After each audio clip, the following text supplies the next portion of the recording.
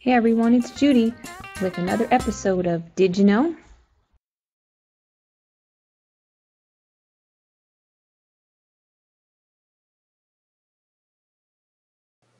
So we're going to start at Google and we'll just put in a search term. We'll search for an orca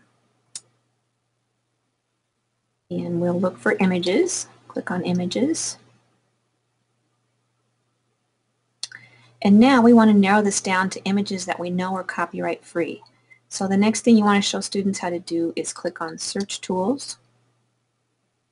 And then under that, click on Usage Rights and have them choose either labeled for non-commercial reuse or labeled for non-commercial reuse with modification if they're going to change something. So I'm going to click this one and my page will refresh. Now from here, a lot of students think they can just right-click and save the image from here, but these are thumbnails.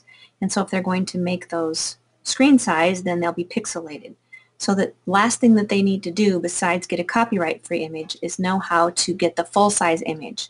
So they're going to look at their non-commercial reuse images, choose the one that they want. And this is how it works in Chrome. Then they're going to click on View Image. And when they do that, that puts this image on a page all by itself. So you've got a link to the image up here. This is the URL for just this picture. Or they can right-click and they can either do Save Image As to download it, or they can save it right to their Google Drive.